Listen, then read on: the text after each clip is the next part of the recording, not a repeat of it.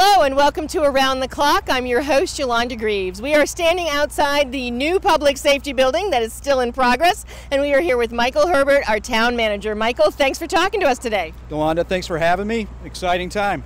So we're standing outside the public safety building. We've seen the beam that sign just go up. How are you feeling this morning about that?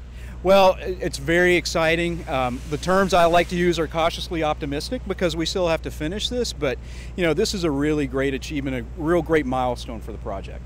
So tell us a little bit, how did we get to this point? I know some people know, but just remind us, how did we get to this? Well, we identified the need for a public safety building back in the 1990s, and so we've been talking about it. And really in 2017, we decided to get a little more serious about this, and we did a site selection study where we looked at this and another site in town, and ultimately we chose this. And then in 2018, the voters were kind enough to fund a debt exclusion to do a feasibility study and do the preliminary plans for this project.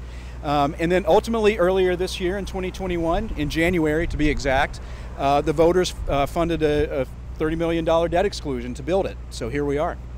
It's very exciting. We've seen the beams go up. What's the next step, and in like the next 3 to 6 months, what will the public see as they're driving by? Well, getting the seal up is a really big achievement, and again, a really big milestone. So what happens at this point is you'll start to see the envelope starting to be created on the building, and that's so like during the winter they'll have an opportunity to work inside and everything and continue construction. So hopefully this is scheduled to be completed in May. So far it looks like we're going to meet that schedule, again, knock on wood. And then we should see our department start moving in over the summer of 2022 and ultimately be open in the summer of 2022.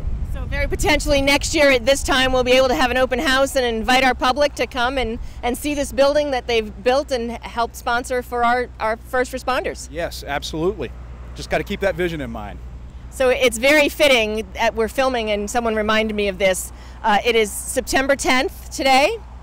And we all know September 11th, 20 years ago, and it was a day like this. So to be able to support and create something like this for our first responders is a great feeling. It absolutely is, and I don't think that moment's lost on any of us. You can see the flag here on the crane, the American flag flying the colors of America, as well as red and blue stripes for our police and fire departments. Obviously they do work every day that we can't necessarily appreciate, and certainly September 11th, 2001 was just a monumental day for first responders everywhere as well as the world. What has been the hardest thing dealing with this project site, with the site specifically? Well, with the site specifically, I would say getting the site has been a little bit of a challenge sometimes, but we have accomplished that.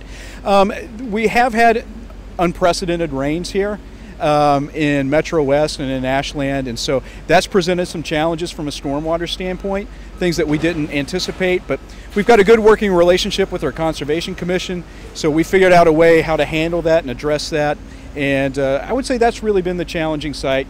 Obviously it's Metro West, so you're dealing with groundwater and ledge, and but no more so than any other project around here. Was there more ledge than expected, or had we planned appropriately? So far it's been a little bit less than expected. Oh. And that's, we did a lot of work at the beginning when we were doing the site selection process to determine just how suitable these sites were. So, it wasn't like we just went on a map and said, okay, this is it, this is where it's going to be. We had to do some test pits, we had to do a lot of borings, so we had a lot of site investigation before we moved forward. And that informed, our decisions and how we were going to, design the building and organize it. Now, as we're standing here and as residents drive by, there's this new little building at the front. What is that building and why is it there? So that's called a mock-up. So that gives everybody a sense of what the exterior finish is and what the building's going to look like. It's going to be clad in, I believe, fiber cement siding as well as brick. And so people will get a chance to see kind of like what those finishes will look at on a smaller scale. Okay. Anything else you'd like to add before we wrap up today? No, I just really want to thank, the select board and the voters and our public safety departments for being patient and at the same time working hard to accomplish this goal. Again, we're not there completely yet, but we're well on our way, and I think it says a lot about this community and its willingness to invest in itself and invest in our public safety departments. Well, Michael, thank you so much for speaking with us. We look forward to be able to coming back maybe as stuff is going on inside, and certainly when we get to cut that ribbon and invite our fire and police personnel into this wonderful new space. Yeah, just got to keep that vision in mind and keep working towards it. So Great. Thanks, Yolanda. Well, thanks for watching. We're thankful to Michael Herbert for coming and speaking with us today. Hopefully you find this information helpful and informative, and we'll look forward to keep bringing it to you.